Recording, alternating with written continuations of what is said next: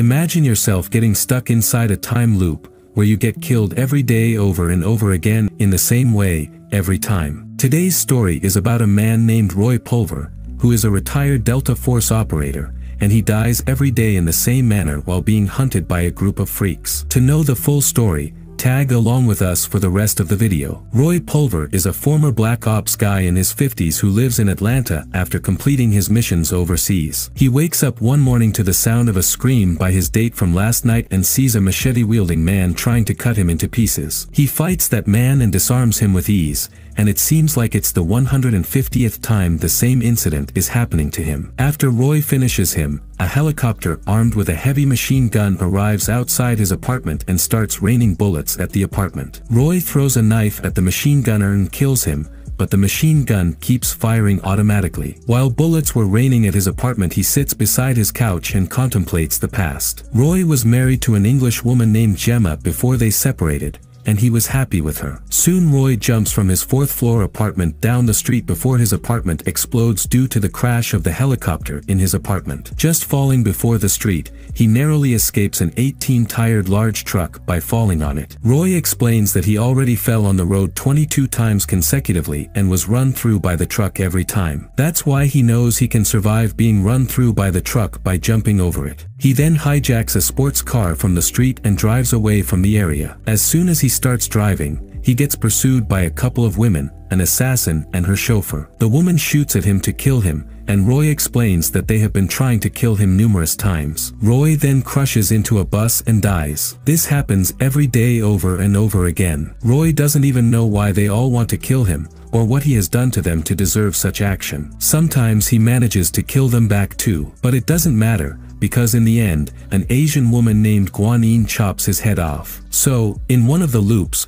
Roy calls his former wife Gemma for help to understand the situation he is going through, but he gets surprised when it is answered by retired Colonel Clive Venter, who is Gemma's boss. When Roy asks about Gemma, Colonel Venter replies that Gemma is dead, as she broke her neck last night by falling from stairs in the lab. Roy drops the call as he didn't believe that it was an accident, and suddenly 2 German twin assassins blow him off with a big gun. In every loop, the same things happen to Roy with slight variations, and every time he dies at the end. Roy never could reach Gemma or find out how she died. Roy then goes to a Chinese diner run by his friend Chef James and orders 2 large bottles of Chinese liquor. A man named Dave, who is a counter-surveillance expert, eats beside him and bashes him for drinking so heavily and gives him a speech about it. Roy knows every little detail that is going to happen at 11:05 a.m. A famous Chinese sword fighter who is 12 times world champion named Dai Feng enters the diner and so on. But no matter which direction Roy runs to get away from his assassins or how hard he fights them back, he never stays alive past 12:47 p.m.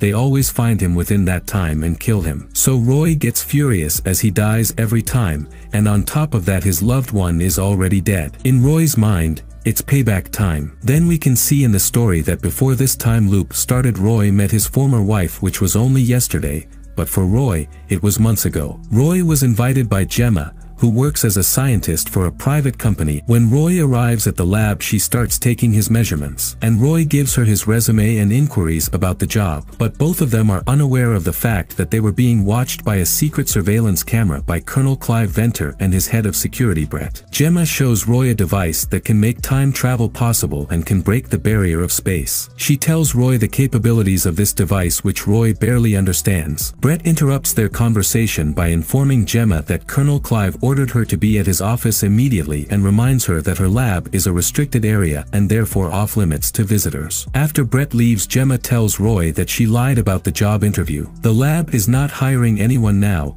rather she needs Roy to help her badly. Roy instantly replies, when will he start? They also had a brief argument about their son Joe, who is unaware of the fact that Roy is his father but knows him as his mom's friend and adores and idolizes him anyway. Roy wants Gemma to tell Joe who his father is, but Gemma wants to hide the truth from their son, as they parted their separate ways and moved on a long time ago. Gemma starts acting weirdly and frantically starts cutting Roy's hair, and he starts bleeding because of the scissor cut. She starts panicking and corners him and starts scolding him. When Roy manages to calm her down a bit, she tells him that she wants him to be just like the man with whom she fell in love before. The man who gave her a son. Then she whispers the word Osiris in his ears and requests him to check the birthday present she sent him a few days ago before leaving. Roy is escorted out by the security and Gemma is taken in front of the Colonel by Brett. The Colonel calmly starts subtly interrogating her, and though Gemma at first starts lying, she soon gets caught and confronted. When he's done with her, he warns her that there would no more be any visitors in the lab and that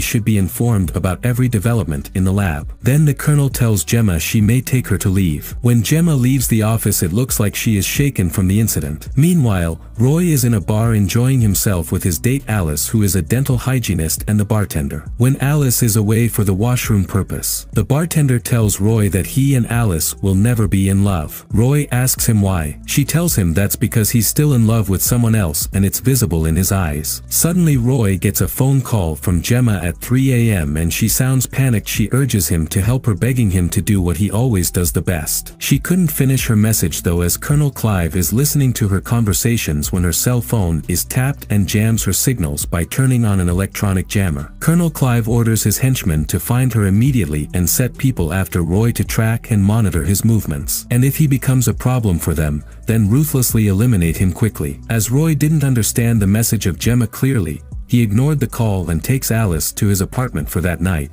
But after that night he gets forced to live the life in time loop over and over again. In the next loop he opens the gift package Gemma sent him as a birthday present, and finds out that it is a book and a message that says, "Happy birthday Roy, may you live your life to the fullest and forward, but remember time waits for no men." Roy runs away with the car he steals in every loop and visits an underground gaming compound in Atlanta so he can get some extra time and read the book to understand what the message Gemma wanted to give him before she died. There he sees Joe. Now, as Gemma is already dead, Roy is his only family, and so he thinks about telling Joe the hard truth, that his mother is dead and Roy is his father. So Roy takes Joe out for lunch, but as soon as they are outside of the underground he sees that it's 12:50 p.m. It's 3 minutes past the maximum time he survived until now. So he understands that the assassins are actually tracking him, and soon all the assassins surround Roy and shoot at him. Roy saves his son from the incoming bullets by taking the hit, and before he dies he tells Joe that he is Joe's father. As soon as Roy wakes up in the next loop he starts searching for the tracking device in the diner and soon takes Dave's help to identify the tracking device. It is found that the tracking device is implanted inside one of his tooth by Alice, who was paid by Brett to do it. This was the 145th time he died at the hand of his assassins, and now he knows that they were tracking him by that device inside his tooth. Soon Roy lures all the assassins one by one by using the same tracking device and kills them all. Roy assumes that Gemma is dead and she puts him in the time loop for a purpose. He just has to figure out what purpose that is. He takes revenge on all the assassins by ruthlessly killing them all and blowing them away with a bomb. He gets a phone call from Brett in one of the assassins' phones and mocks Brett as a lapdog. To this, Brett challenges Roy for a combat. Roy accepts the challenge and threatens Brett. Roy tries to enter the compound of Dino Lab a couple of times, but every time he gets killed as Lab is heavily guarded. So he improvises and kills one of his assassins who looks similar to him, and enters the compound faking his identity, but soon he gets found out and killed. So Roy takes another attempt in next loop. This time he stealthily kills all the security guards on his way to the penthouse in the lab. But as he reaches the penthouse he meets Guan Yin and they fight many times in different loops, but no matter how much firepower Roy spends on her, she always defeats him with her unbelievable skill with the sword. In one of the loops, he meets Colonel Clive for the first time and he congratulates him for his outstanding performance in combat. The Colonel admires Roy and compliments him on his efforts, and then he starts explaining to him that the Colonel's lab developed an Osiris spindle, named a time machine, which Colonel Clive intends to use to rewrite history to make himself the most powerful man on the planet. Then he beheads Roy before Roy dies. Roy realizes that Gemma put him inside the time loop using the Osiris spindle device, and the Colonel is responsible for her death. So he vows to mess him up the next time. And also the Colonel has no idea that the spindle is working. Roy gets thrilled knowing that Gemma had faith in him, that she thought he was the only one who could stop the Colonel. So Roy approaches Dai Feng in the diner in the next time loop and asks her to teach him sword fighting. Roy spends the next few months learning sword fighting in every loop and becomes a master at sword fighting in couple of months. The next time Roy meets Guan Yin he taunts and mocks and plays with her. and the whole time they fight with swords. After proving to Guan Yin that he was the better sword fighter, he kills her with her sword. Then Roy kills Brett with the sword too, but Roy spares the Colonel as he wants to kill the monster with his bare hands. So they start an unarmed fight, but the Colonel, though an old man with white hair and a beard, proves to be a master at hand-to-hand combat. When Colonel tries to reach for a gun, Roy stabs him with the sword. The Colonel understands that Roy could beat all his adversaries only because the spindle is activated, and tries to reason with Roy, saying that he can rewrite all of mankind's history without all the tragedies like World War I and World War II's. But Roy argues that the past is the past and it's not worth discussing it. Only the future matters. One should learn from past mistakes and move on to better things. The Colonel mocks Roy, saying if he is here in the lab killing him, who is going to protect Joe, as the Colonel already dispatched a unit to kill him? Roy rushes to the spot and finds out that Joe is dead. Out of depression, Roy stops fighting anymore. And in every loop, his assassin just kills him in his bed. But soon he shrugs his depression off and decides that he'll spend the rest of the time he has with his son getting to know him more. They play video games all day and walk in the park. Roy spends quality time with his son in every loop, and every time the loop ends with the world being destroyed. In one of the loops,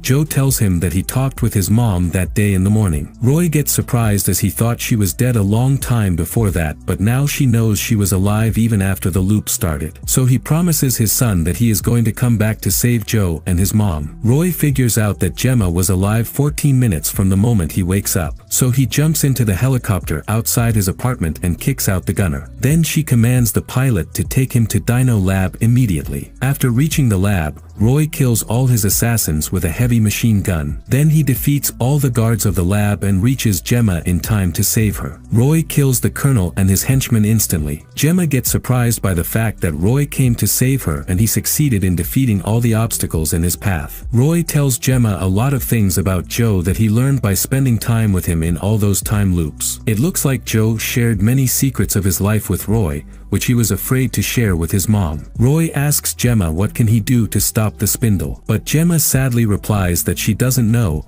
This whole work was hypothetical, and before Gemma saw Roy, she didn't even know that it works. She tells him that if he walks into the spindle, supposedly it should reset as his DNA is encoded in it, and everything should become normal again. But Gemma warns Roy that if he walks into the spindle, he might cease to exist in reality. Roy replies to this that to keep Joe and Gemma safe, he is going to take that risk. They depart for the last time by kissing each other, and Gemma tells Roy that she loves him. Roy tells Gemma to wait for him, and Gemma tells Roy she will wait for him. Roy walks into the spindle, and soon his eye colors start changing, and Gemma gets shocked by seeing that Roy by miracle survives the spindle. That's how Roy dies 300 times and stops the spindle to save his son, the woman he loves, and the whole world from the spindle. Roy is the Osiris. If you love this video, please give us a thumbs up and visit our channel for content like this, and also don't forget to subscribe.